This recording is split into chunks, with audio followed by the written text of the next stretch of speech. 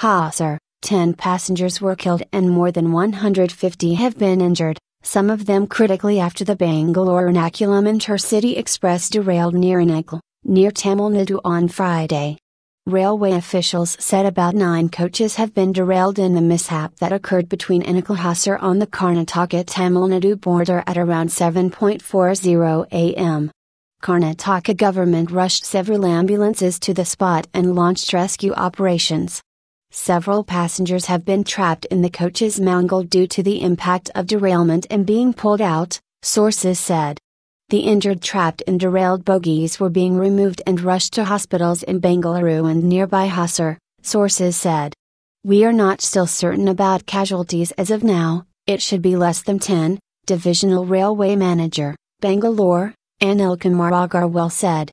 The Bangalore City, Ernakulam Intercity Express had left Bengaluru at 06:15 hours and derailed at 07:35 hours between Anekal Road and Hasar on Bangalore City Salem section, Railways said.